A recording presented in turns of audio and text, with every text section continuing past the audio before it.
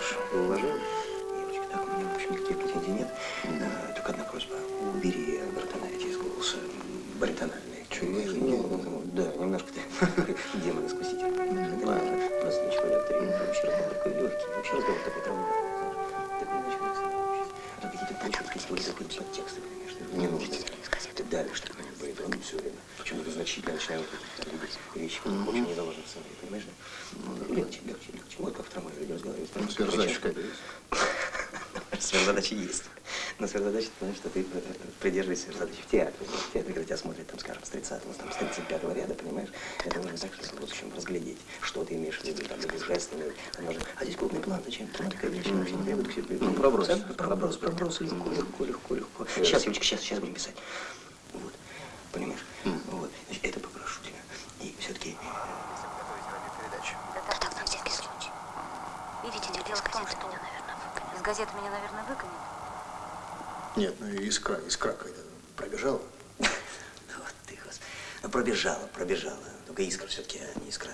Ну, и можешь представлять любые подтексты. Ради бога, я тебе говорю, просто эта сцена, она проходная. Не надо тянуть одеяло на себя. Ну, нормальная заурядная ситуация. Ну, встретил ты там барышню, так сказать, милую. Ну, пришла действительно какая-то такая человечное существо. Да, она тебе нравится. Тебе нравится. Ты можешь это спокойно, так сказать, в общем, как-то, ну, как это, как флиртовать, только, так сказать, не так, не дави. Только... Мы пишем или нет? Да, пишем. Пишем, Ира. Будем писать. Внимание, пишем. Полная тишина. Ну, а зачем у вас фотоаппарат, если вы готовите радиопередачу? Да так, на всякий случай. Ну, на всякий случай сообщите, где вы собираетесь нас прославить. Видите ли, дело в том, что из газеты меня, наверное, выгонят, а на радио навряд ли возьмут, но... Спасибо за откровенность. Вы всегда говорите правду и только правду. Да так, на всякий случай. Не попало. Вы потратили на меня столько времени. И вы? Подождите, вы хотели снять детей? В другой раз, видите ли, у меня осталось несколько кадров. Я хотела бы вас. А мы им не скажем, пусть стараются. Нет, я так не могу. А если вас очень попрошу? Юлечка, я тебя очень попрошу. Играй как тогда, а? Вот смотри на экран. Видишь, ты ж чудно играла. Смотри, вдохновляйся. А ты ведь молотишь текст, как дятел. Да я вдохновляюсь. Ну все, пишем. Ты устала? Ты готов, да? Угу. Пишем. Внимание, пишем.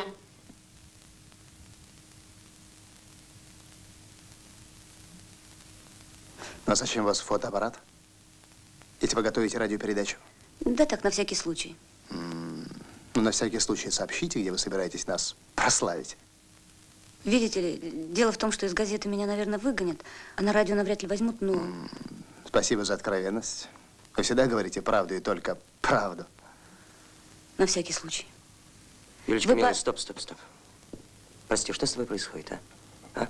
Устала, да? Устал? Может, передохнешь? Может быть, актерам пойти выпить кофе? Да какой кофе? Пишем. Соберись. Юлечка, ничего. Лучше. Гораздо лучше. Только... Ну, поди сюда.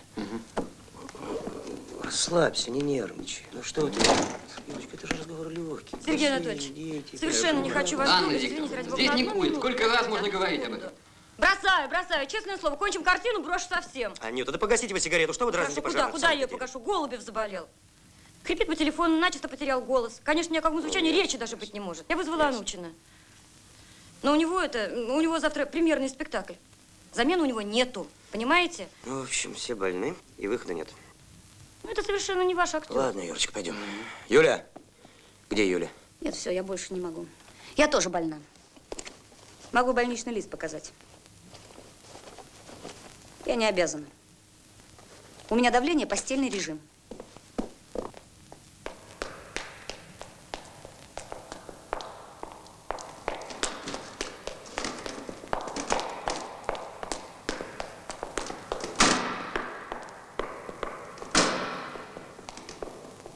Ну что, уже кончили?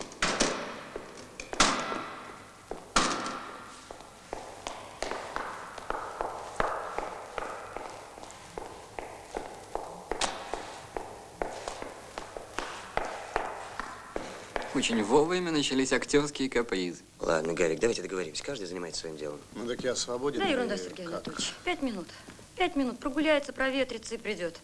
Ну, устала, наверное, знаете, как нервы.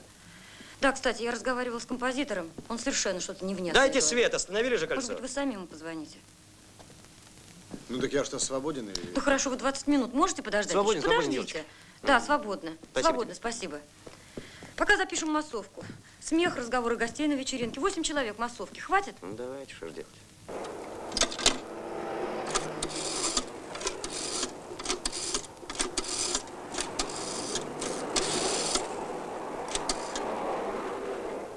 Аркаш, это я. Ну, не могла я раньше. Ну, ты же знаешь, что к телефону тут не пробиться. Ну, что ты кричишь?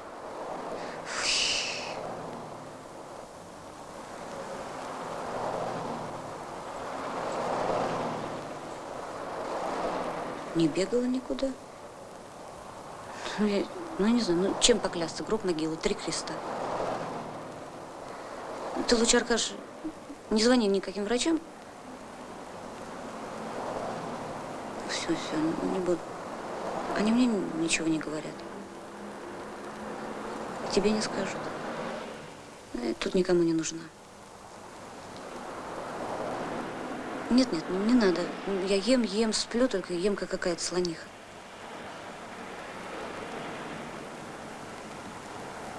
Не скучай. До завтра. Ой, тут народу много. Огромная очередь собралась. Я пошла, целую.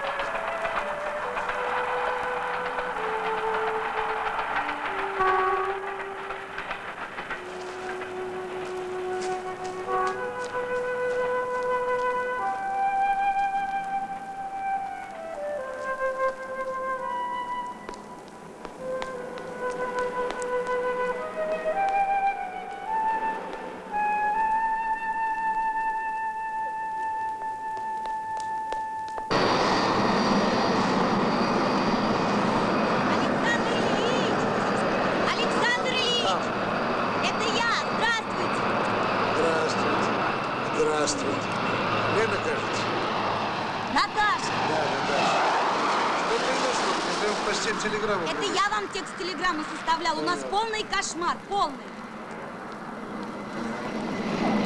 Я вас по всем телефонам разыскивала. Ну, представляете, все кричат: автор, автор, автор, где автор? Где автор? Одна я догадалась, что симпозиум идет. А у нас, ой. То есть даже лучше не спрашивайте. Кошмар. Просто полный кошмар. Сергей Анатольевич спит в монтажной, почернел весь. Ну еще бы, финала нет, а звучание не окончено. И много еще осталось? Да в основном с Мартыновой, но она еще тут заболела. Представляете, композитор пропал. Музыку писать, а композитора нет. Ну, нигде нет. Дома нет, на даче нет. Ну, название новое еще не утверждено. Название? Это действительно что-то новенькое. Ага, ее голубые глаза. Да ну, и к чему же это? Че? Хорошее название. Да? Не знаю, мне нравится. Всем нравится. Я вас умоляю, вы мне только Сергея Анатольевича не расстраивайте. Ну, правда говорю, ну, черный ходит человек. Я не хочу вас дергать, Сергей Анатольевич, но единственный реальный выход в наших условиях – это закончить озвучание и запись музыки параллельно. Юра! Да? Юра! Нет, он не может. Тебя наши дела здесь, между прочим, тоже касаются. Я тебя умоляю. Имейте в виду, что второй раз мы не сможем собрать первый филармонический состав. И пусть композитор об этом знает. Знает. Не волнуйтесь, композитор знает. Очень Кстати, сомневаюсь. А вы не сомневайтесь. Если вы собираетесь переснимать финал, то, к сожалению, без меня. Я уезжаю в Болгарию. А снимать будет Валя. Если будут до съемки, я должен знать об этом заранее. Какие до съемки? Актриса больна. Петр Иванович. Сергей Анатольевич, я не хочу вас дергать. С Мартыновой все очень плохо. Она в больнице. Нет, я только одного не понимаю. Ну почему вы всегда все сообщаете мне в последнюю минуту? Ведь вы же могли сказать мне об этом хотя бы дня 3 тому назад. Ведь вы же знали. Вы же знали. Не хотела вас дергать. Да перестаньте вы читать, в конце концов. Комбинаторы спрашивают, что им делать. Да ладно, с ними я разберусь. Где новое название фильма? И все-таки имейте в виду, Сергей Анатольевич, что мы не сможем второй раз собрать первый филармонический состав. Ну хорошо, ладно. А что мы все-таки с записью музыки будем делать? А что мы можем сделать? Картину пора сдавать, а звучание не закончено, музыка не записана. А второй раз мы не сможем собрать первый филармонический состав. И пусть композитор об этом знает. Ну почему нужно об этом говорить Сергею Анатольевичу? Ну кто у нас замдиректора? Вы или Сергей Анатольевич, в конце концов? Откройте форточку. Вы же не первый год работаете на студии. Ну если вы некомпетентны, ну обратитесь ко мне, я вам помогу. С чем ко мне обратитесь? Что у вас все время проблема. С транспортом проблема. Когда он нужен, его никогда не бывает. Никогда. И сейчас тоже. Открой Почему форточку. нужно об этом говорить Сергею Анатольевичу? Что-нибудь вы можете в конце концов? Погоди. Ничего. Здравствуйте. Здравствуйте. Здравствуйте, Александр Ильич. Проходите, пожалуйста, проходите. С приездом вас. Вот Сергей Анатольевич. Проходите, пожалуйста. Здорово. Привет. Ну как дела? Я все-таки очень прошу. Покажите вы, наконец, картину. Здравствуйте. Здравствуйте, Александр Ильич. Я думаю, что вы могли бы уже готовить. Что так вам сгорел? Не пришлось как-то. Заседали все время. Ладно, давай, располагайся. Проходите, пожалуйста. Спасибо. Садитесь. Леонид Борисович, позвоните диспетчеру, должен быть зал, чтобы не было потом, знаете, этих Слушай, там обычных перед меня недоразумений. телефон монтажный. Какой там? 505. А ты садись, садись, что ты стоишь? Что у тебя там? Вот, родственники в дорогу снарядили. О, Алло. Вторые, так сказать. монтажный? очень кстати. Солнышко Грузия. Просто Нет, очень. Людмила Ивановна, пожалуйста. Людмила Ивановна? Здрасте, дорогая. Материал в зале? Или нет? Да нет, ну, бога ради, я просто знаю, конечно, знаю. 2 часа у нас зал. Да, спасибо. Ну, когда в Лене-то у вас не болит голова? Будешь смотреть длинный вариант. А? Ой, да нет, ну, я понимаю, да, сейчас погода такая сумасшедшая. Финал, погода. как мы и предполагали, браки. Я не хочу вас дергать, Сергей Анатольевич, но 2 слова, извините, просто, Да, чтобы знать, на каком мы пожалуйста, свете, пожалуйста. извините. Угощайтесь. Мартыновый композитор. А что насчет Мартыновой? Нет, я боюсь, что это обычные ваши панические настроения. Ну, поезжайте в больницу, выясните обстоятельства. Хорошо. А звучание мы отложить не можем. Значит, если ее не отпускают, должны искать замену. Какие проблемы? Композитора Ну, найдите. Анюта, найдите, просто я хочу его видеть. Я хочу с ним просто хотя бы поговорить. Нереально, правда, ну. С композитором у нас беда. Как надо записывать музыку, так его нет. А ты что? Придумал что-нибудь?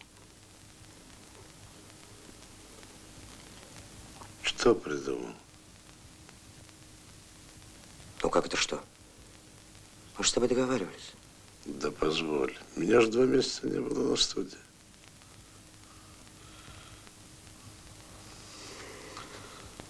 Ну хорошо, ладно.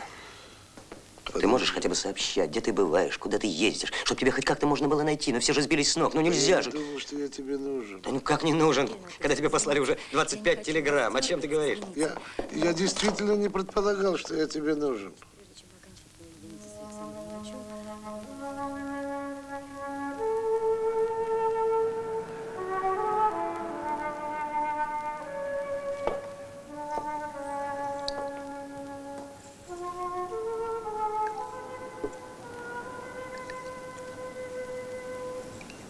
Ты что, со мной не разговариваешь? Да? Почему разговариваю? Сама же виновата, сама сядешься. В глупое положение меня ставишь. Это же больница, а не дом отдыха. По-моему, именно дом отдыха. Один анализ в день и лежи неизвестно зачем. Ну да, плохо тебе здесь. Маме дай телеграмму, чтоб не вздумала сюда приезжать, а то сорвется. Да зачем ты ей сказал? Она же беспокоится. Ты же сама знаешь. Она всегда переживает за тебя, всегда. Ты уже скрыть Ты ничего этого не можешь, понимаешь, да? Им ты тоже сказал, что я здесь? Кому? Что кому? Анна Викторовна звонила? Анюта, что ли?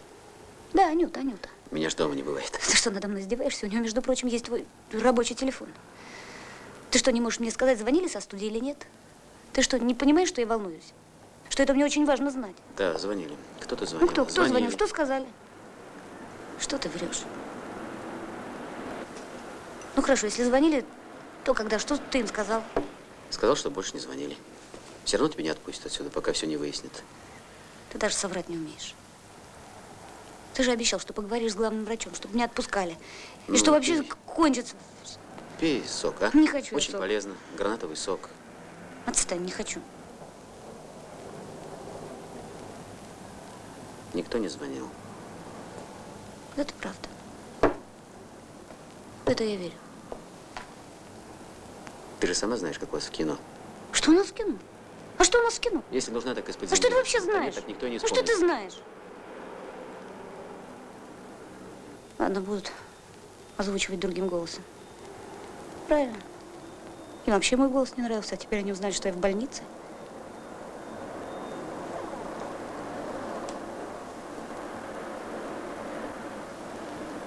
Звонила ассистентка.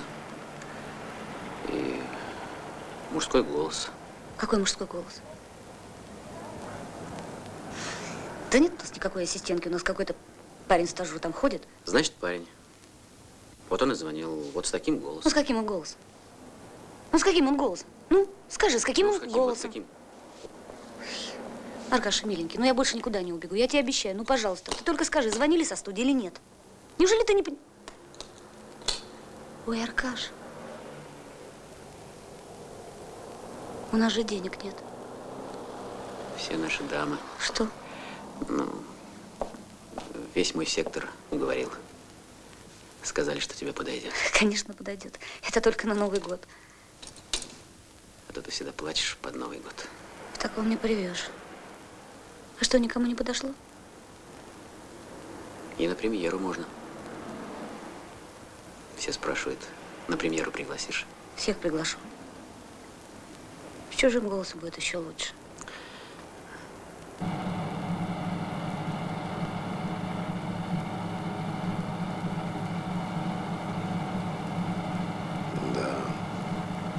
Красиво. Красиво, ничего не скажешь.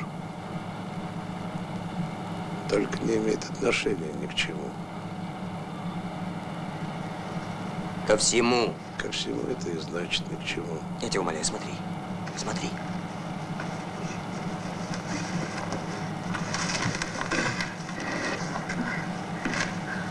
Это вы? Решила попробовать. Сначала нужно подпрыгнуть. Ну, где вы пропадаете? Уже соскучились по Платоновичу? Мы приехали в экспедицию, а там у них клуб. Ну, я и решил поменять мотоциклы на дельтапланы.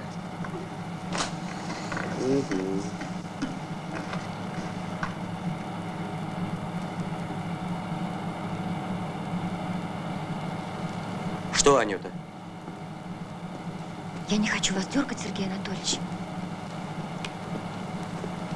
Но Ромашкина видели на 3-м этаже. Ой, Анюта, милая, ну неужели вы со всеми вашими ассистентами не можете поймать одного композитора? Я подумала, что вам самому. Ну хорошо, ладно.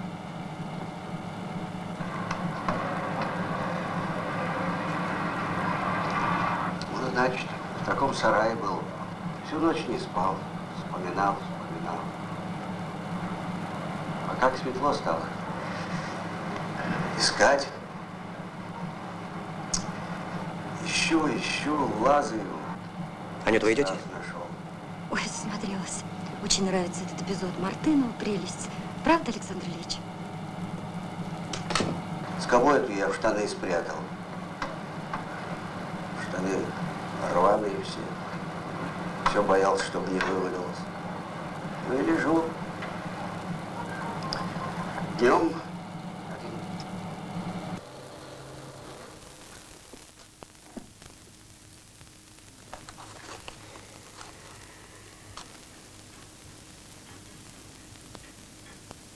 Здесь нельзя курить.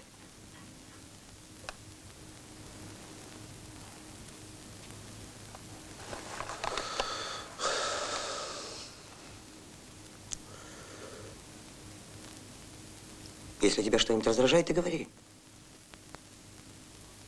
Я, наверное, чего-то недопонимаю. Чего? Чего ты не понимаешь?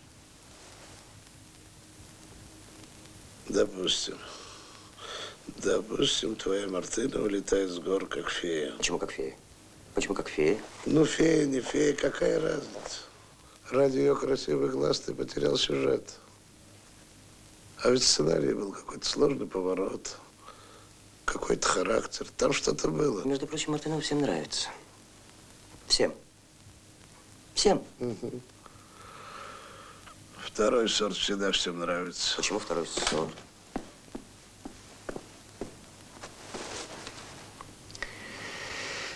Вот картина об этом. Угу. Об этом и ради этого. Ну ладно, ладно. Да. Про то, как человек бьется башкой об стенку всю свою жизнь, чтобы доказать, что он не второй сорт. Да, смотрим. Да нет, хотя вы не прочтете. Вы и так знаете, что ваш отец герой. Пользуйтесь его положением, его именем. Вы не волнуйтесь, я не буду писать о ваших дрязгах. О том, что вы писали все время в редакции. Ты как сюда приехала, так ты отсюда и уедешь. А мы здесь живем, да, живем. И что ты приехала писать? Ну что ты знаешь про нас? Ничего ты про нас не знаешь. Ты не знаешь, что под ногой. Да знаю, я знаю, что вы жили с удивительным и неповторимым человеком. Почему фея? Потому что, когда я был журналистом, мне такие доверчивые феи почему-то не попадались. Я не хочу вас дергать, Сергей Анатольевич, но Ромашкин ждет вас в группе. Мне. Да пойми ты, картина уже существует отдельно от тебя. Отдельно это точно. Но вот существует ли?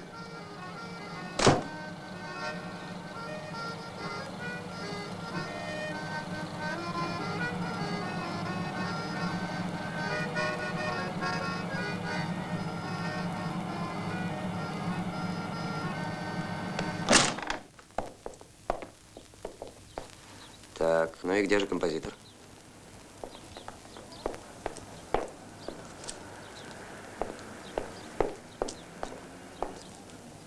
Опять ушел. Сергей Анатольевич, где Миша? Где Миша? Я же специально оставила Мишу его держать. Миша вышел куда-то. Ну, знаете. Анюта, подожди минутку. Что? Анюта, так мы картину не сдадим. Сдадим. И не так сдавали. Ну, конечно, сдадим. Если Елена Владимировна напишет музыку, а Миша озвучит главную героиню. Вообще складывается такое впечатление, что наш режиссер не хочет сдавать картину. Да. Но о чем он думает, я не знаю. А я знаю. Терпеть не могу этих разговорчиков за спиной, когда надо поддерживать. Миша! Миша! Миша! Да. Миша! Да. Где Ромашкин? Да, ну, только что... А где Сергей Анатольевич? А где Ромашкин? А где Сергей Анатольевич? Все, Миша, все, хватит. Несерьезно, ерунда какая-то получается. Ерунда, не работает так люди. Ну, не было машины, вы знаете. Не было машины? Ну, минутку, я знаю, как это минутку. И какой человек, Сергей Анатольевич? Какой человек? Все, что Сергей Анатольевич? Скажи, а где сцена скандала в редакции? Не получилось. В корзине. Ну, разумеется. Ну что разумеется? Ну, у меня не получилось, довольно? У меня. Да и ты написал. Да парома дала тон. Так она ж тебе нравилась. Ну, нравилось. Какое-то все это имеет значение. Нет финала. Понимаешь, нужен финал. Нужен один абсолютно четкий, длинный план. Все. Один кадр. Причем попроще, без разговоров. Ну, к примеру, там она вернулась, так, или не вернулась, но... Нет, ты скажи, вернулась или не вернулась? Ну, не важно. Нужен финал. Точный, ясный финал. Все. Думай. При этом у картофеля никакого привкуса не останется. А вот улучшает кровообращение и снимает усталость. Массаж ног. Вымыв и вытерев ноги, смажьте их любым растительным маслом. И массируйте от пальцев к голени. Йоду, да. Ага. Бери цветочный, он получше. Рыбу, пахнущую тиной, да. необходимо вымыть в легком холодном растворе соли. Лечит от всех болезней. Приятный запах от этого исчезнет. Да, нет, не скучаем. Коллектив подобрался здесь неплохой. Сохраняем бодрость дух, как говорится. Положить его на 3 часа в да. холодную воду. Ну, а у тебя все хорошо? Свеклу. Ну, вообще все, что лучше. Ну, ладно. О чем До свидания. Сапожная вакса, размягченная низким. А Оля приходит? Хороший блеск. Нет? Что? Нет, пока не брали. Во вторник говорят. Что ты говоришь? Да. Ну, ладно. До свидания. Простите, сейчас ваша очередь? Да, моя. Мне нужно очень срочно позвонить. Ну, если срочно, звоните. Спасибо. А что у нее? Гипертония. С подозрением на злокачественную. Нет, Танечка, Анне Викторовне больше не звони. Она меня избегает, представь себе. Я тебя очень прошу, ты позвони диспетчеру, узнай, назначена смена или нет. Если назначена, то все, заменяют. Я не могу здесь, дозвониться трудно. Да ерунда осталась. Один эпизод озвучить и что-то по мелочам.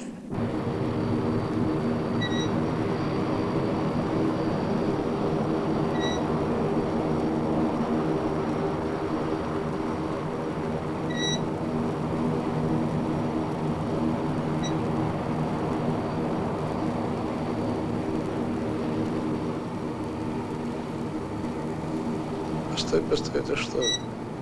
Весь эпизод с летчиком? Весь. Странно. А мне нравится. Да? Да. Сереж, не нервничайте. Видите, Александру Ильичу на свежий глаз наш материал нравится. Да, Александр Ильич? Очень. А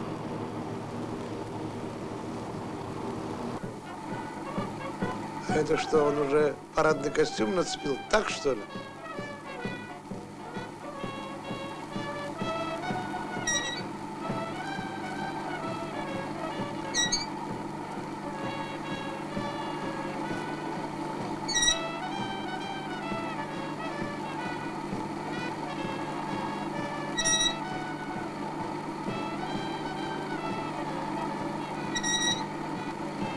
А откуда видно, что это друг ее отца? Да какая разница, деловитый блох. А где сцена с подругой? Вот она. Как низко сражались, как нас обнимала гроза. Тогда нам с тобой сквозь дым улыбались. Как? Она у тебя еще и поет? А мне нравится. Замечательно. Я убегаю. Вероника, заряжай 5-ю.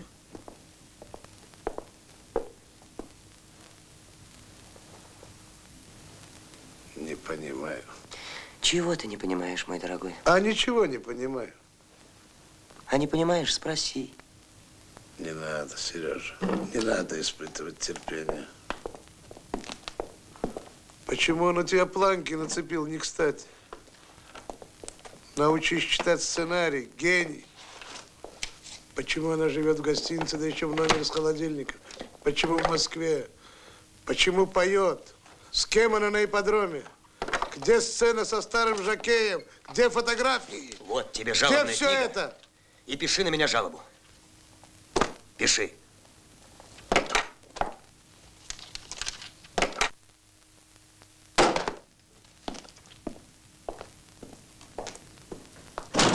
Смотрим, Вероника, смотрим.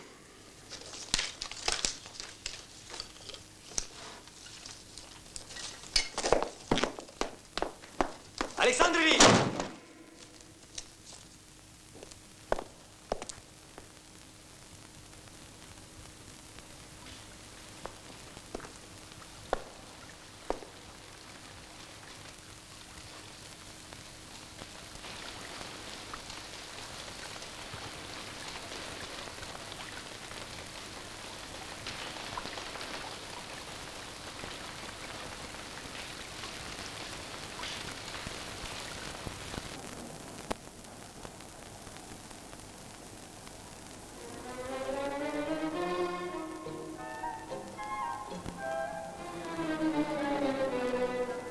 Не спите?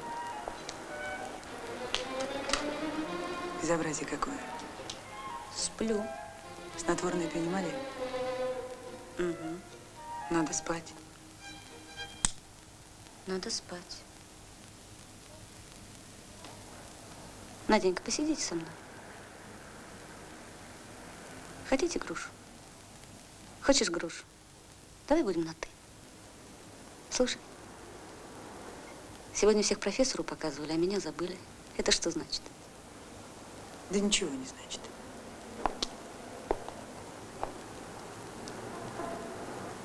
Не хочешь говорить, не надо. Ладно, я лягу, будем сказки рассказывать. Садись. Ну, садись.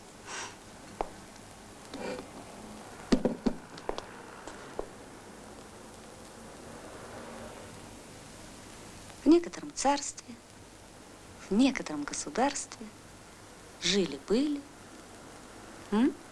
Кто? Не знаю. Не умею я сказки рассказывать. У меня сын их хорошо рассказывает. Наизусть все помнит.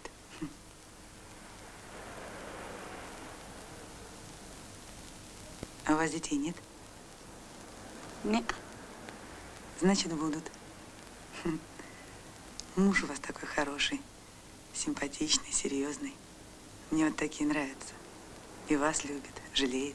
Жалеет. А почему детей нет? Если не секрет. Ему кажется, что я для него ребенок, и с двумя ему не справиться. Да? А сами чего? Не хотите пока, да? А почему это вас так интересует? Ой, да так. Ну, не знаю, мне просто интересно, вот как артистки по этому вопросу рассуждают, что ли. Артистки рассуждают по-разному. Да? Ну, ладно. Тогда извините. Пойду я. Подожди. Ты знаешь, мне иногда кажется, что меня тут на свете нет. Какие там дети? А иногда кажется, что скоро умру. Не здесь, не в больнице, а так всегда везде. И в детстве так казалось. То так, то это. Представляешь? Да. Разговоры эти зря я, конечно, затеяла. Нет, Наденька, подожди. Расскажи мне что-нибудь о себе. Да у меня все неинтересное. Знаете что? Вы лучше ложитесь спать. А я могу рядом с вами посидеть.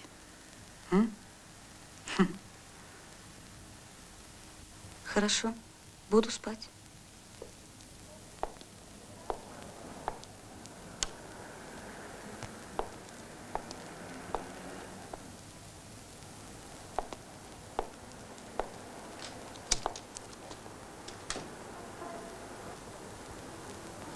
Я ничего не имею против Мартыновой. Просто органически она не может быть победительницей. Она всегда жертва.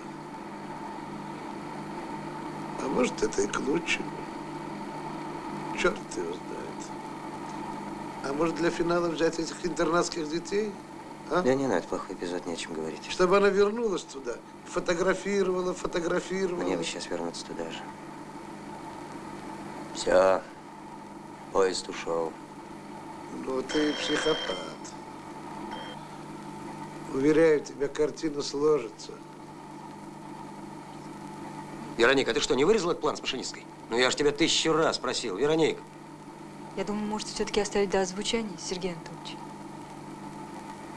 Да, как появится, сразу позвоню. Все равно придется вырезать весь эпизод. А вот здесь нужен другой текст. Ладно, что-нибудь придумаем. Манная каша. Опять композиторы ищут. А? Спрашивают, не появлялся ли он у нас.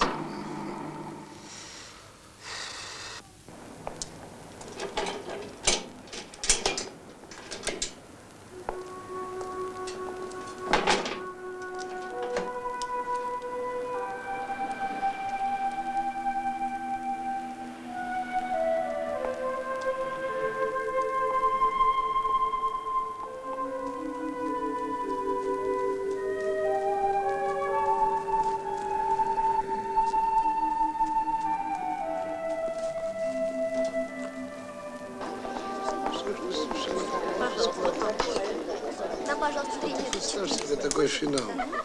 Она летит в самолете. Ну, неизвестно куда. А самолет по какой-то причине сажают в Москве. Это лакомка. А? Да нет, это нереально. Почему? Самолет, что ли? У нас 2 съемочных дня, актриса больна. Кстати, я все выяснил. Диагноз не окончательный. Даст Бог, все будет хорошо. Нет, ты подумай. А вот там конфет хорошие? Очень хорошие. Дайте, пожалуйста. Вкусные. Достаточно? Дайте, пожалуйста. И потом есть уже 2 аэродрома в картине. Ну и что? Будет 3-й. Ерунда. Такова жизнь, поверь мне. В этом есть что-то такое. Здравствуйте. Приветствую вас. Спасибо. Пожалуйста. 2 кофе. 2 кофе вам. Вот послушай. Спасибо. Она совершенно случайно забывает свой магнитофон в самолете. Сосиски будешь? Сосиски? Давайте сосиски. Хорошо. А этот парень, который провожал ее, ну ты помнишь? Пожалуйста. Вы знаете, мы брали кофе и забыли взять... Девочки, одну минуточку. Пожалуйста. Пожалуйста, у нас есть очень хорошие вкусные пирожные. Возьмите, свежие. Нет, дайте. Находит ее магнитофон и включает запись. Представляешь? Спасибо. Вас вообще не видно, а завтра худсовет. Юлька, привет. Привет. Ты, говорит, прекрасную роль сыграла. Подожди, извините, пожалуйста. Аллочка, по-моему, там за дубляж мне что-то выписано. А я к вам бегу. Вы на каком этаже? На 3-м. Анют кого-то просила срочно озвучить. Сегодня? Сегодня, завтра, послезавтра ничего не понимаю. Она много говорит всегда, знаешь. Не должна тебе? Нет. Кого-то взяла 10, ничего не помню. Прям все стала забывать. Мне тоже надо. Кошмар какой. Долго дать. Ну ладно, пока. Привет. Привет. Товарищи, я здесь занимала, я только на минуточку отошла. Я очень...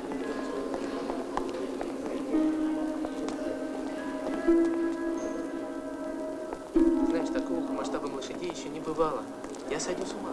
Я не копну. Завтра свободно. Нет, не к успеху. А когда будет? На той неделе. Да, конечно. Конечно, на той неделе обязательно. Спасибо большое. До свидания.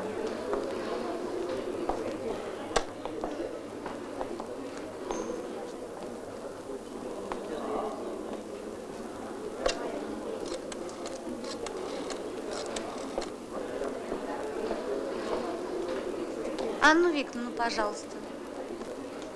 Анют, привет. Это Маша Ахтырская. Ты не скажешь, зачем меня сегодня вызывают?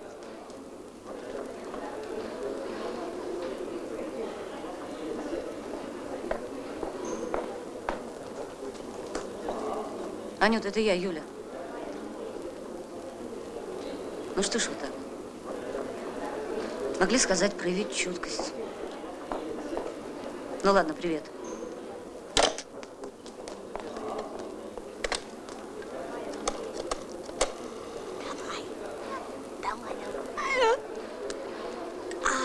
Василий Фадеевич, можно к телефону? Здравствуйте. Не может подойти. Я забыл, мы с вами знакомы или нет. Вы у меня все время на экране. Можно потрогать? Нас знакомили. Вы композитор, нас режиссер знакомил. Да, я понимаю. Я его ужасно подвожу. Я ему сказал, что поискали другого. Я сделал 2 варианта, чувствую, что-то не так, а он молчит все время, спешит куда-то. Вы знаете, я ничего не... Все очень плохо. Я могу еще 3 варианта написать, а он говорит, что ему некогда. Вы не огорчайтесь. Да? Все будет хорошо. Маш, я не вижу выхода, правда. Я б тебя не приглашала, ты ж меня знаешь. Анют, ты меня тоже знаешь. Ну, я сказала нет, ну, не могу. Все хорошие, все очень хорошие. Кому-то же надо быть плохим. Не бери все на себя. Во-первых, найди Юльку. Во-вторых… Ты правильно говоришь. Я найду Юльку, найду машину, найду мужа. Пусть он сам разговаривает с врачами, с режиссером. А я сяду и буду ждать. Если мы когда-нибудь кончим эту картину, все брошу, все. Брошу курить, вот тебе крест. Знаешь, как меня в группе прозвали? Не знаешь? Нет. Ну как? Ну как? Ну скажи. Ну, не знаю. Знаешь, да? Сиамская сторожевая. Смешно. И Юлька меня ненавидит.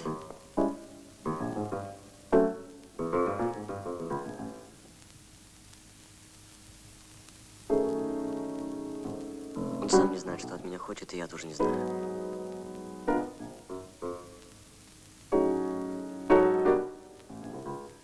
Я могу еще 3 варианта сделать.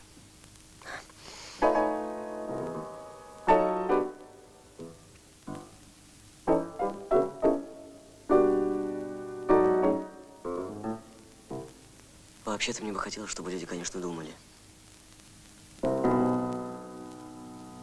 Вступает альтовая флейта.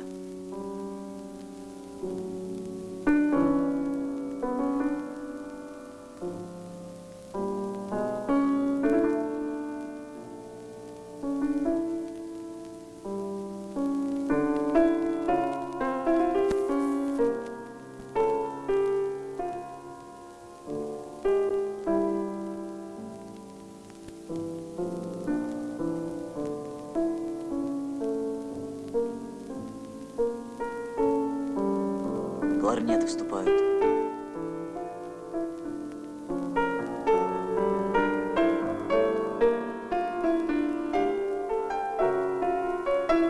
Скрипки, наконец.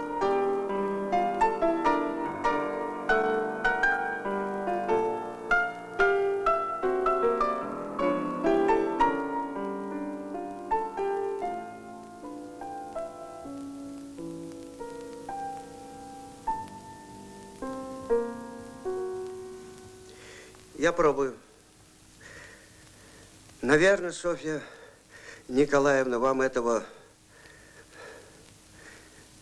не следовало ни говорить, ни делать. Хотя бы из...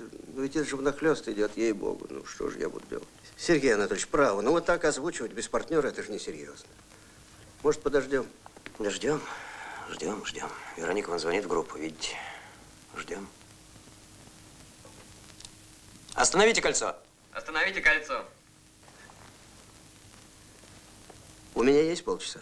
Да, пожалуйста. Там внизу интервью ждут. Пожалуйста, интервью, святое дело.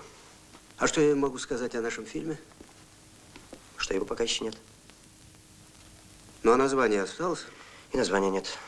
Как это нет? Ее голубые глаза. Ну ладно. Чушь собачья.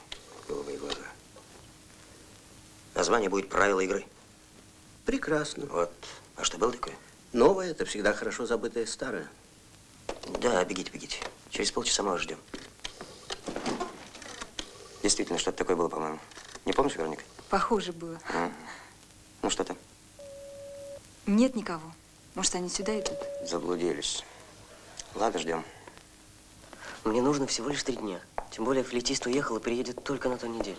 А без него на флейте играть просто некому. Тут нужно играть, ну, слепым горлом, понимаете? Как дети играют, понимаете?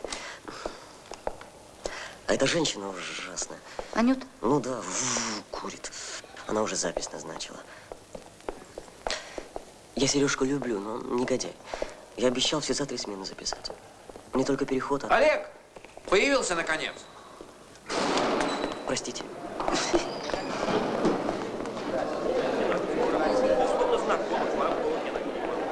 А теперь мы приближаемся к производству. Юля, привет. Ну, как дела? Ты прекрасно выглядишь. Все хорошо? Ну, замечательно, я побежала. Пока.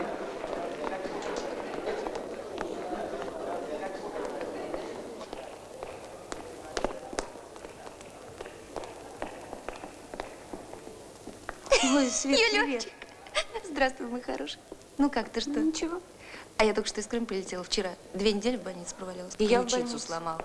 Что с тобой? Какая-то гипертония. О, кошмар-то какой. Да, слушай, ты видела, как я вместо тебя летаю на кельтоплане? Видела. Похоже я на тебя?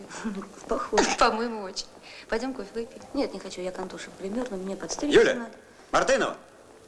Тебя в «Ночные звери» просили зайти. Хорошо. А куда ты примерно это Ну, я не хочу через 3-й этаж, я через павильон пройду. Ну, целую, пока. Целую, пока.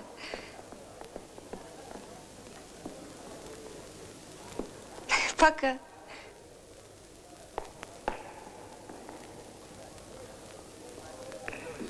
Фонограмма.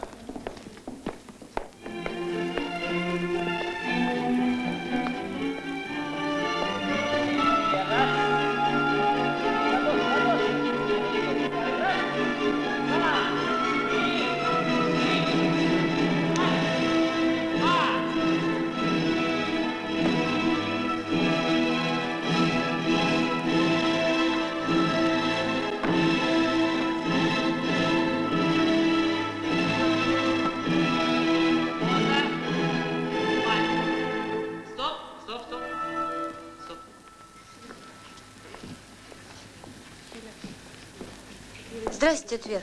Здравствуй, Юленька. Чайку не желаешь? Нет, спасибо.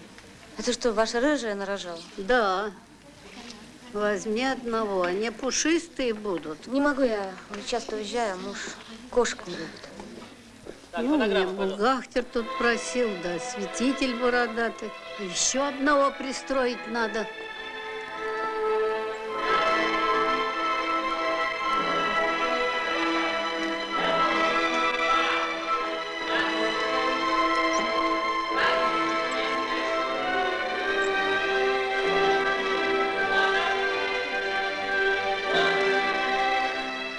Картина-то скоро кончится.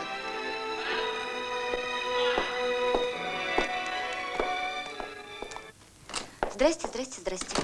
Антош, привет. Добрый день. Пострижешь? Юлия Андреевна, заходите, пожалуйста. А говорят, вы болеете. Говорят, говорят. Подстрижу совсем коротко. Помнишь, я тифозную играла, мне же шло. Да когда это было? Да, тебя еще тогда на свете не было. Ну как это не было? Я тогда ассистентом у Францовича работал. Подстриги ее под 0. Антон уже был. Кисточку держал, и ручки дрожали. Действительно дрожали. Очень я Мариса Францовича боялся. Кстати, Антон, а ты не знаешь, почему меня Мартынова избегает? Кто избегает? Не стриги ее, Антон. Лично я лысую Мартынову уже видел. Привезли девочку. Коса до пят. Глаза как блюдца. Девочка, стричься будешь? Да, да. Ну, косы отстригли. Францович целый день прическу делал. А потом режиссер пришел, говорит, никуда не годится. Подстригите ее под 0. Через 3 дня будет то, что надо. Ну, девочка, конечно, рыдает. И неправда, я не плакала. Плакала, плакала. А кто тебя утешал?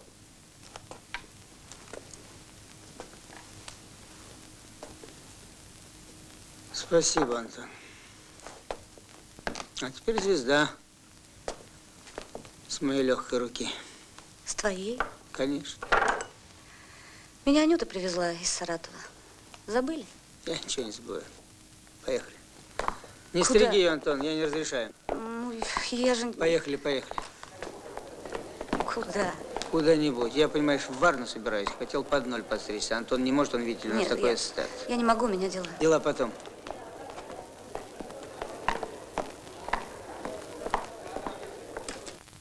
Наверное, Софья Николаевна, вам этого не следовало ни говорить, ни делать. Хотя бы из уважения к нашей дружбе с вашим отцом. Тут, короче, надо. Да это не важно, это может идти взахлёст. Вы не напирайте так на Софью Николаевну, а то драматизируете. Следующий пишем. Да, следующий пишем. Внимание, пишем. Ну кто там бродит еще? Прошу прощения, это я. Сергей Анатольевич, я не хочу вас дергать, но у нас, извините, очередное ЧП. Ахтырская категорически отказалась озвучивать. Я вызвала Лукашову. Сергей Анатольевич, избавил вас Бог от Лукашовой. Она заговорит всех Ну вот нас. видите. Вы просто не сможете с ней работать. И я тоже. Тем более, что, на мой взгляд, это совершенно не ваша актриса. Анюта, хватит философствовать. Чем вы занимались за сегодняшнего дня? Ну, Сергей Анатольевич. Что, Сергей Анатольевич? Где проба голосов? Извините, Ну, подождите. я вас просил это сделать. Где проба голосов? Немного подождите. Вы знаете, что Ахтырская отказалась буквально час тому назад. В общем, ладно, видите кого угодно. Сегодня должна быть актриса. Все. Хорошо. Все. Хорошо, Сергей Анатольевич, конечно. Конечно.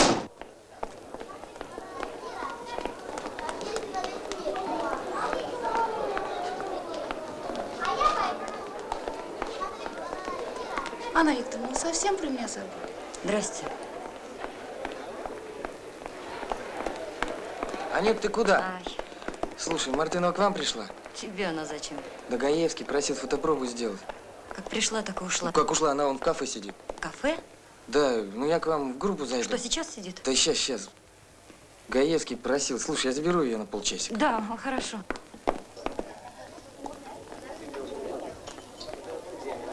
Tu m'as donné la force et le goût de revivre. Toi, tu as trouvé les mots qui calment et qui délivrent.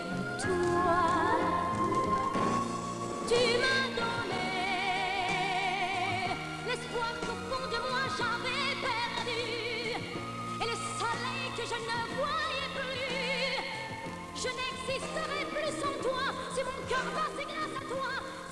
Выключи очень громко.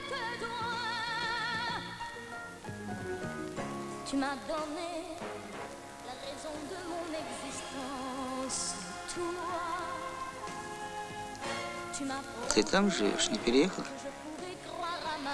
А вы помните, где я живу? И с кем? Я все помню. Вы хорошо выглядите. Не стареете. А я не такой уж старый. Это когда тебе показался?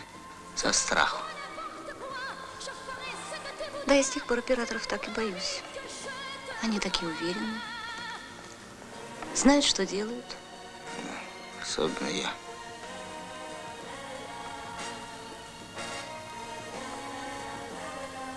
Вы, говорят, переженились.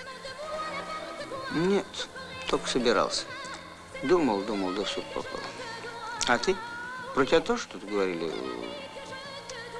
Не помню. У меня все по-старому.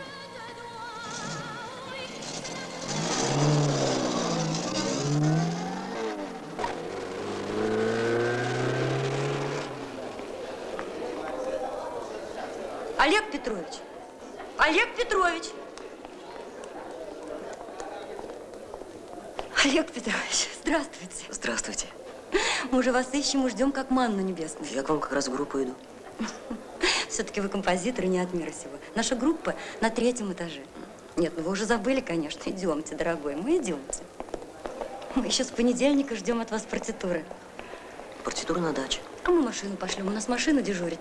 Ниночка Михайловна, вы Юлю Мартынову не видели сегодня? Она в актерском отделе сидит. В актерском? Я вас в группе подожду. Хорошо, хорошо. Женя! Кулаков, иди сюда. Сейчас, дорогой мой, сейчас. Ты можешь быстрее идти или нет? Женя, отведи Олега Петровича в группу к Леониду Борисовичу. Ты понял? Да знаю я, где ваша группа. Олег Петрович, дорогой мой, вот вас Женечка проводит. Вы с Леонидом Борисовичем все обговорите. Ты понял? Ну ты понял или нет? Понял. А я через 5 минут буду.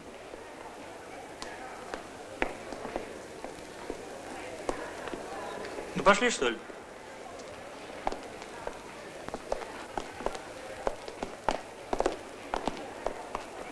Куда? Куда мы едем? Ну, ничего не понимаю. Павлуша на крышу. Цветы отвезем. Какому Павлуш? Ну что ты, Павла Федор не помнишь? Но она снимала кино на студии, художница. Чердак у нее обалдел. Мне на студию надо. Она У меня там смена цветы звучания. пишет и ковры плетет. Мы с ней меняемся. А она чудит как хочет. Но она не сумасшедшая. Я ничего не понимаю. Она может быть не сумасшедшая, я сумасшедшая. Мне на студию надо, у меня смена звучания. Роман, значит, нас опять не будет. Значит, опять. Все некогда.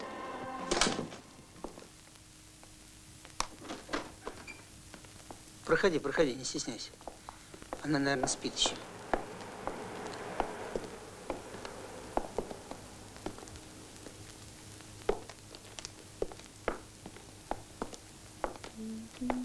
Я тут живу иногда.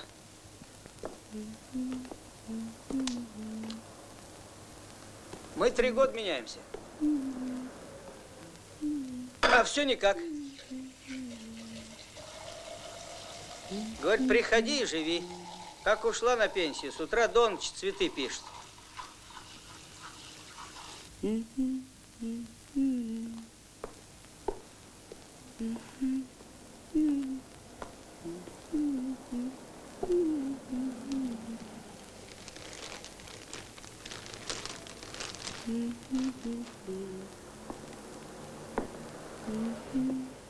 Смотри, какой балкон.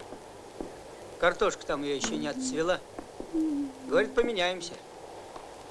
Она как только картошку напишет и все, завязывает с живописью. Это ты, Юрка? Я с барышней. Я не буду с тобой меняться. Как не буду? А вот так не буду и все. Бумажки меняй, а я здесь буду жить, пока не помру. Это ты принес цветочки, подлиза? Девушкам бы лучше дарил цветы, чем подлизываться-то. На, иди сюда. Возьми. Бери, бери, бери, не бойся. Спасибо. Знаю я их. Все мои цветочки повыкидывают. А мне их жалко. Я жадная.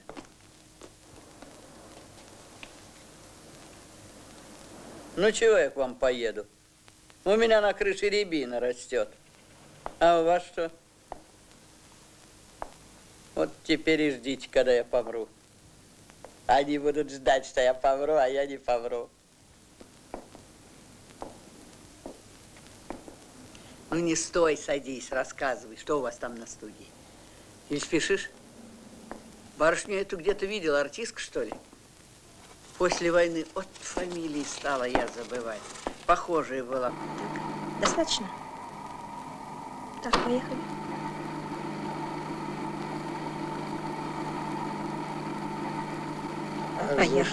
Поехали. Вот тут машинистка.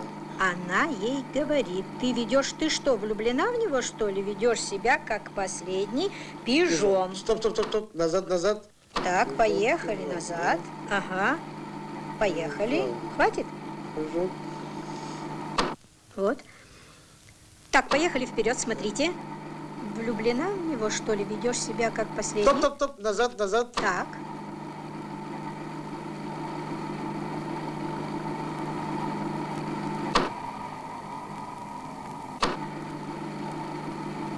А если вот так будет? Ну, давайте. Не везет, так не лезь на рожон. Прекрасно. Стоп. Прекрасно. Значит так, да? Так. Дальше поехали. Сейчас вот спина будет его. Пошел он спиной, тут что угодно, тут места много, любой текст. Кто-то обещал чаю.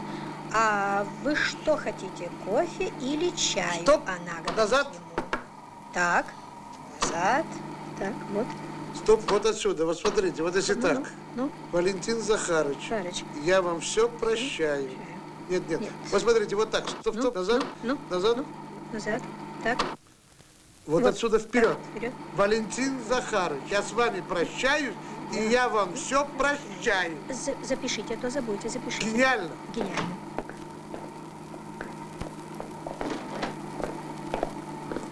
Стоп, стоп. Сережа, вот посмотри. И я вам все прощаю. Вместо кофе или чая. Ловко, ловко. Валентин Захарович, я с вами прощаюсь, и я вам все прощаю. Ловко. Сережа, хотите чая? Хочу, да. Вероника, налей Сергею Анатольевичу. Обед объявили. За полсмены всего 3 кольца записали. Давайте, отмотайте немножко. Давайте еще разок проверим все с самого начала. И дальше пойдем. Вот. Вот отсюда. Спасибо. Вот. Да ты посмотри, как получается. Совсем другой характер ее ухода. Дайте-ка еще раз начало. Стоп, стоп, стоп. Вот отсюда, от машинистки. Ну, поехали. Ну, давайте так. Поехали. Вот, поехали. А тебе что, больше всех надо? Не везет, так и не лезь на рожон. Юлька. Юля! Юля! Стой там, где стоишь! Поняла?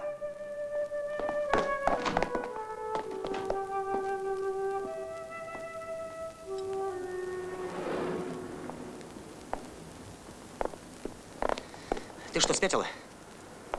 Ты что шляешься по студии? У тебя же смена звучания. Меня не вызывали. Юля, дорогая, ну ты же знаешь, какой у нас народ, они же вечно все перепутают. Ну, недоразумение, Юль.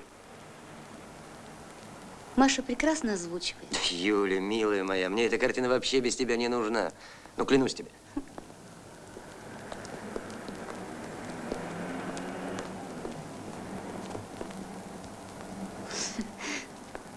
Хотя бы могли в больницу заехать. Казать. Юлечка, милая, какая больница? Бог с тобой. Ты же мне здесь нужна, а не там. Здесь. У меня без тебя полный упадок сил. Я скоро сам в больницу лягу. Ну? Нет. Замучили тебя мою хорошую, замучили тебя мою бедненькую. А ты правда вольна?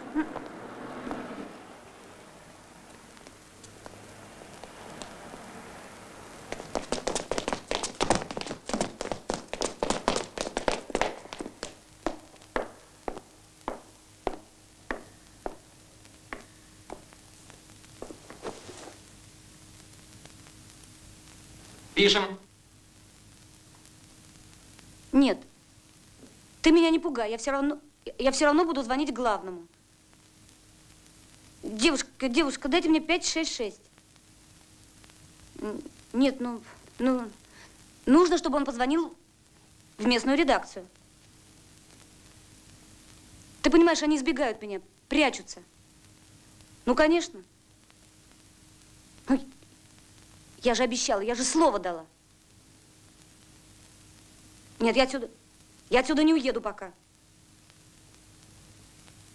Девушка, не разъединяйте, пожалуйста. Дайте мне, пожалуйста, 3 минуты, 5. Стоп. Что? Стоп, Юля. Я не могу понять, что ты изображаешь, что это такое? Но почему ты все время плачешь? Почему жалеешь себя? Почему слезы в голосе постоянно? Совершенно другой характер. Наоборот, жесткая, напористая девица. Может, даже грубая иногда. С точной позиции. Она знает, чего хочет. И добивается этого всегда. Ну что это такое? Я обещал, я слово дала. Кто тебя будет слушать? Понимаешь? Чего ты улыбаешься, как будто я тебе чушь какую-то говорю? Чего? Готова писать? Да. Давай. Поплакать ты сегодня еще успеешь, это тебя обещаю. С удовольствием поплачу. Пишем.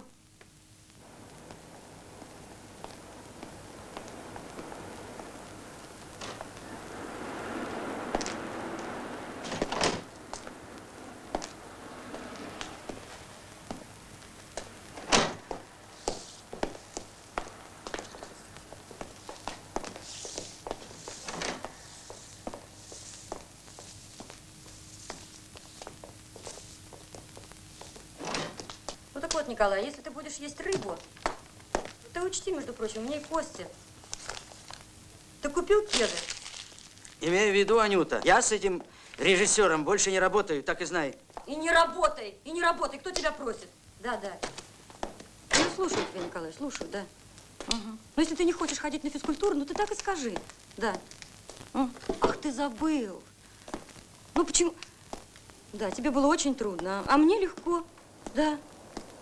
Ну почему я, старая женщина, никогда ничего не забываю? А он, видите ли, забыл. Ну почему я никогда не забываю? Купить тебе кеды, заправить сифон. А ты, видите ли, да, ты забыл.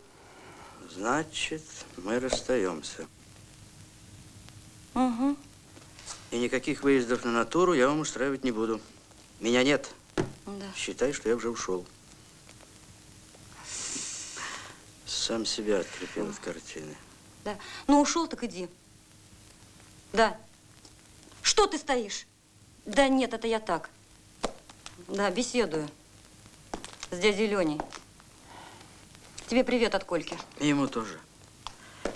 Угу. Учти, моему терпению тоже приходит конец. Да. И учти, сейчас же выключи этот телевизор. разговор последний. Понял? Все. Ну и хватит. Хватит. Всему приходит конец. Да, что? Кто? Дело в том, что мы с вами очно не знакомы. У нас, так сказать, телефонные знакомства. Слушайте, не морочьте мне голову, уже поздно. Послушай, Леня, чего ты добиваешься? Чтобы я шла с тобой на другую картину? Куда ты, туда и я? Чтобы я больше не работала с Сергеем Анатольевичем только потому, что вы с ним, видите ли, не сошлись темпераментами. Ты этого добиваешься, да? Ну, конечно. Он гений. Да. Да. Так вот, учти. Твой гений палец о палец для тебя не ударит. Случись с тобой что-нибудь, не дай бог. Да. Ой, ради бога, Аркадий, простите меня. Да, хорошо. Хорошо, я сейчас спущусь.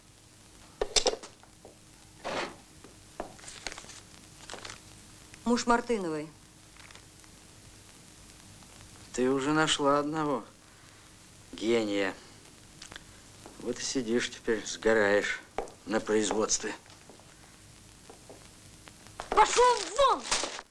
Слушаем. Бухгалтер, я там не попадала. Идет, Слушаем. И никого не Приличное боится. было кольцо. Ну, конечно, они ушли на пенсию. Давайте сразу еще раз запишем, а? А то... Может, передохнешь? Не, не хочу. Нет, хочешь сразу? Следующий пишем. Если бы вы знали, что это за человек, если бы вы с ним встретились. Юля, у тебя вялые губы, энергичнее выговаривай слова. Четче артикулируй. Ну, конечно, никто не хотел связываться. Имейте в виду, сведение неразборчиво и в двух местах грязь. Ну, хорошо. И атакуй, Юля. Что ты разводишь какой-то лирический кисель? Соберись, соберись. Ну, конечно, они ушли его на пенсию. И обвинили в клевете. Энергичный разговор. Ну, ладно. Ну, все. Внимание, приготовились. Пишем. Тихо, пишем. Ну, кто там шуршит все время? Ну, что ты там ворочаешься все время, как этот все равно. Запись, ну. Да ему проще всего было молчать и получать премии. И даже свою долю. Но он не мог молчать. Ой, ну что вы... Да вы меня посылаете писать о герое, помочь человеку простому, обыкновенному. Ну, нет, конечно, запутанным. Нет. Ну, где же логика? Человека топят, а я пишу о нем очерк. И совершенно случайно узнаю... Да тут фельетон надо писать. Теперь я не имею права уехать. Да. Я так понимаю. Фу, стоп, не синхронно.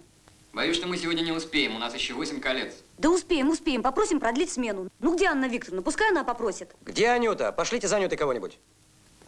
Следующий пишем. Приготовились. Да ему проще всего было молчать и получать премии, и даже долю. Но он не мог молчать. Если вы один раз с ним Ой, елки. Ну, ладно, Юля. Юля, очень вялая речь. Поэнергичнее выговаривай слова. И все-таки действуй. Действуй. Следующий пишем.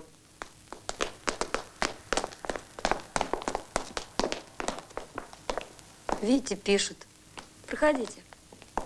Посидите пока.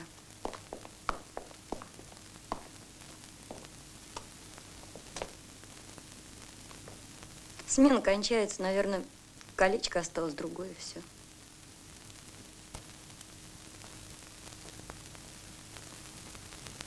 Ну, пошли. Да нет, я лучше тут посижу. Ну, как хотите. Анюта, в чем дело? У нас всего 5 колец осталось. Ну, попросите аппаратную, попросите. Хорошо, Юля, я все поняла. Сейчас, Сергей Анатольевич, сейчас. Аппаратная. Девочки, слышите? Слышим. Аппаратная, миленькая, задержитесь на полчасика. Какие полчаса? На час? На час. На час, слышите? Машины у нас есть, мы всех вас развезем. Ну ладно, пишите. Спасибо. Спасибо. Так. Поехали. Пишем.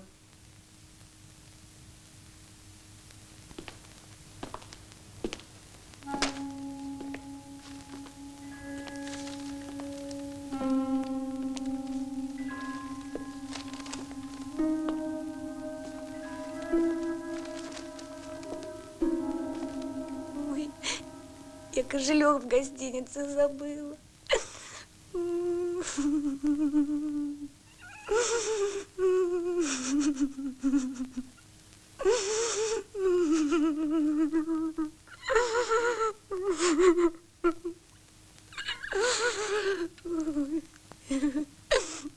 Девушка, я вам магнитофон оставлю. Оплачивай, потом будешь разговаривать. Не очень нужно. Соедините. А то они там все разбегутся.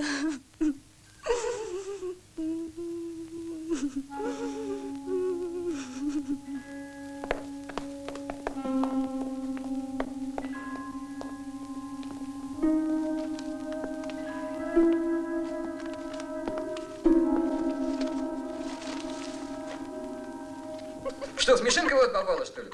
Что за детский сад? Время кончается.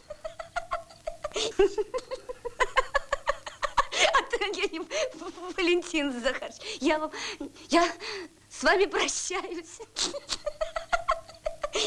Я все прощаю.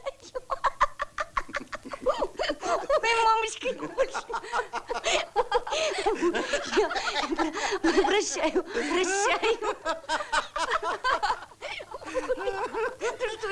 Внимание! Пишем. Ой, я... Ну что смешно? Совершенно же не смешной текст. Ну, брат, соберитесь, давайте. Уже время нас поджимает.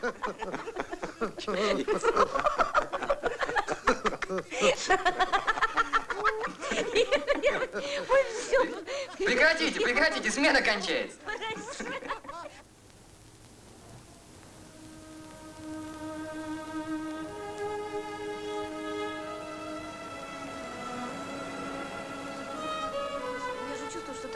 Что-то ну, не ладно, получилось. Ладно. А потом у меня голос. Так можно писать до бесконечности. Надо было немножко передохнуть. Наша смена ограничена. Значит, добавили еще час. Ну сколько мы можем писать тратить на... Ничего. Ну а что теперь? Ну, там же не синхронно было. Ничего, как... Да, синхронностью ты не беспокойся. Раз Вероника взяла, значит, все в порядке. Все хорошо. Забыли же слезы в редакции. Я же говорила, что надо... Что? Вероника, слезы в редакции не записали. Как? Я его держал в голове все. Ой, Аркаша, познакомься, это Сережа. Очень приятно. Подожди, ты знаешь, я все время об этом помню. Да. Что там могло произойти? Гитару принесли, она совершенно не строит. Анюта. Кажется, что это надо... Позвоните композитору. Я убежден. Да обязательно, Сергей Анатольевич, конечно. Ну, Сашка, ты со мной едешь? Ну, залезай тогда в машину. Садитесь в первую машину, Сергей Анатольевич, садитесь. Гарик. И вы, Александр Ильич. Завтра, значит, у вас... Да Гарик едет с вами. Я, наверное, появлюсь, Садитесь, я думаю, не позднее половины 13. Не позднее. Меня можно совершенно спокойно... Значит, тогда позвоните в группу, я буду в группе находиться. До свидания. До свидания. Ладно, Юлечка, ладно. До свидания. Юля. Хорошо. Юля, Аркадий, садитесь сюда, во вторую машину. Целуйте. До свидания. Здоровья. Да нет, я чудесно доеду на трамвае. У меня 2 остановки рядом совсем. До свидания.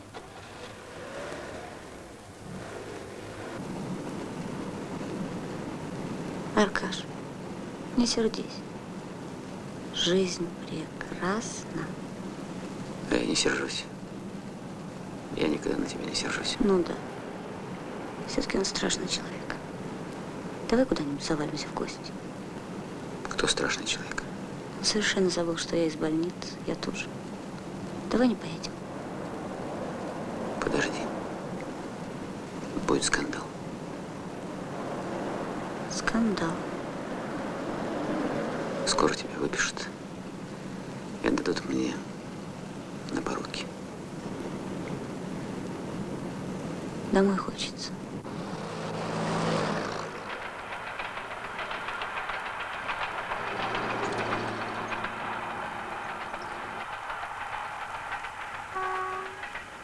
Ладно, иди.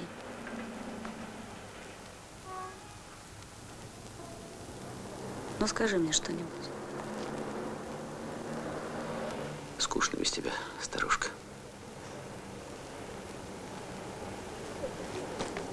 Я ей говорить разучился.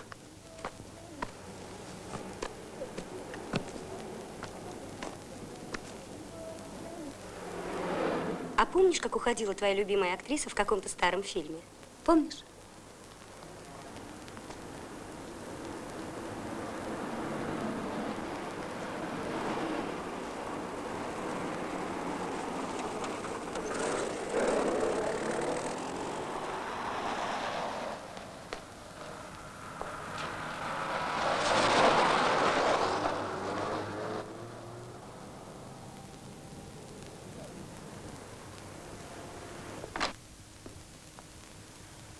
Добрый вечер. Добрый вечер. Меня к вам перевели. Очень приятно. Вернее, я сама попросила, и мне пошли навстречу. Надоел с этими бабами лежать. Меня мутит от их трёпа.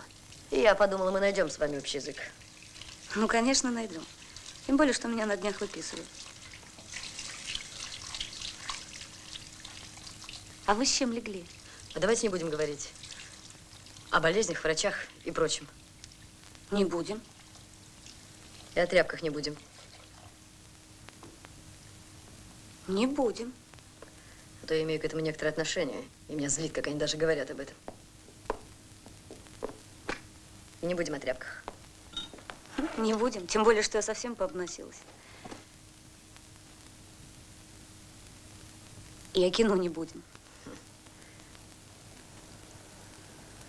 Мы с вами будем говорить только о любви. Ну уж нет, только не об этом. А что? Какое-нибудь разочарование? Разочарование. Смешное слово, разочарование. Все, и хватит. Не будем, и хватит об этом.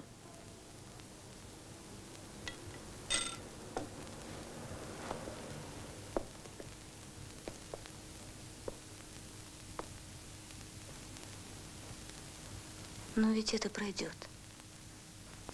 Пройдет. Конечно, пройдет. Всегда проходит. Все проходит. И это пройдет. Да, и это пройдет. Я вам точно говорю, пройдет. Хотите, я вас загипнотизирую? Я умею, правда. Попробуйте. Сделайте милость. Вы только не сопротивляйтесь, ладно?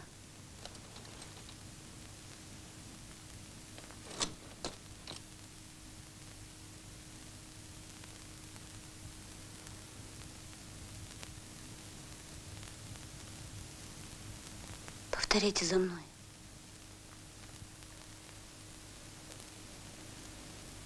Пройдет. Пройдет. Пройдет. Пройдет.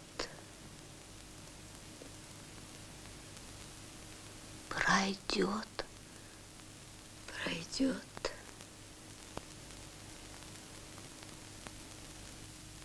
Пройдет. Пройдет. Пройдет.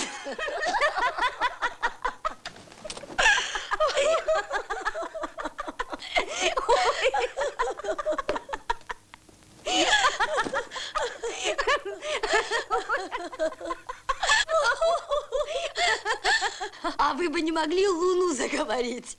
А то мы так вообще не уснем. Луну! Да запросто.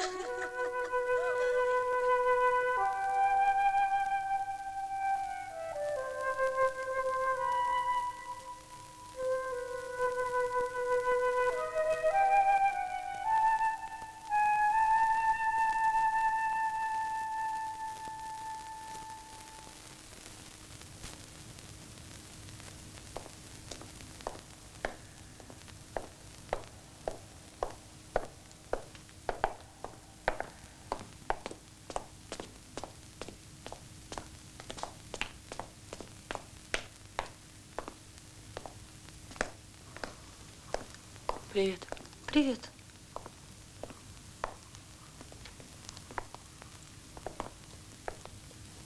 Тут осталась ерунда. Несколько реплик за кадром. Да, еще слезы. Слезы забыли. Ну, после досъемок, вероятно, еще будет несколько реплик.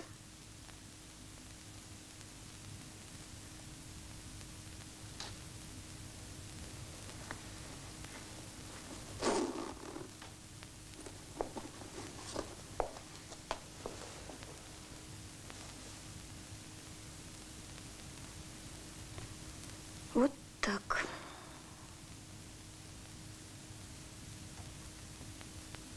Она тогда с самого конца и не понимала. Все надеялась, рвалась. И вдруг записка.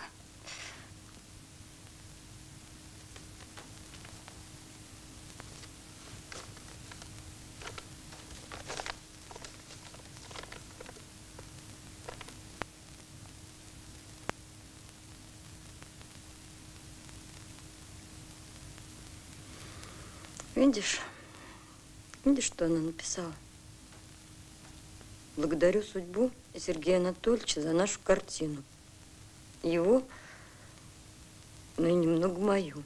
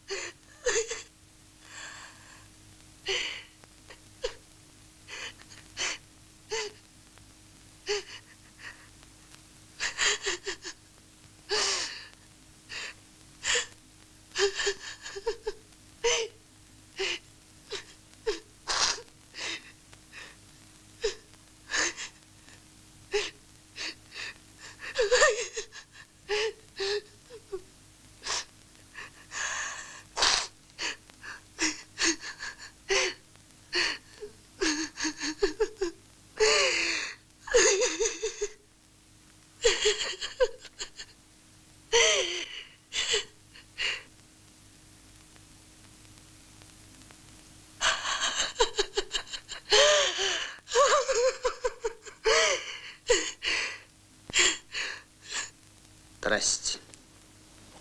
Здорово.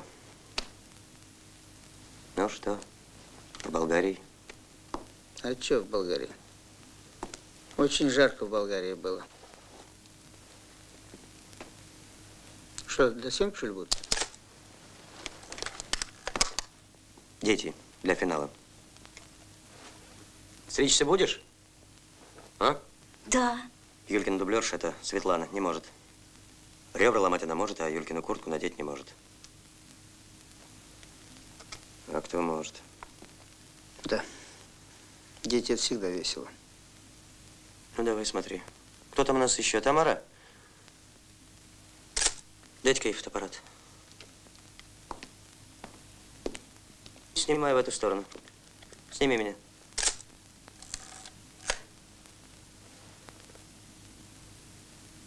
Вообще с фотоаппаратом что-то может получиться. Видите, он практически закрывает все лицо. Только надо уговорить Светлану. Слышите, нет? Хорошо, Сергей Анатольевич, конечно, конечно.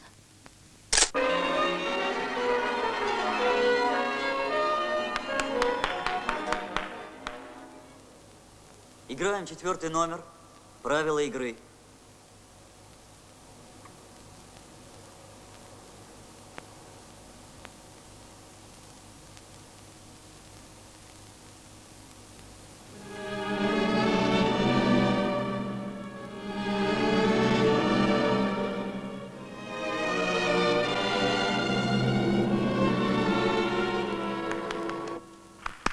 Поначалу смычки экономьте. И теперь у меня просьба. В 3-м такте в конце было диминуэндо, на весь такт крещендо. Попробуем еще раз.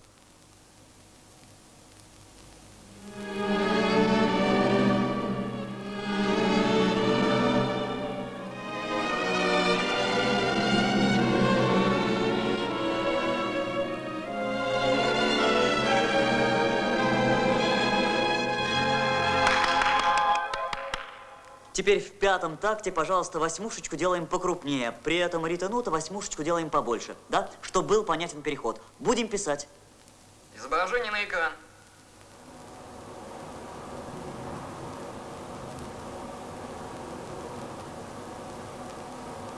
М1, дубль 1. Правила игры.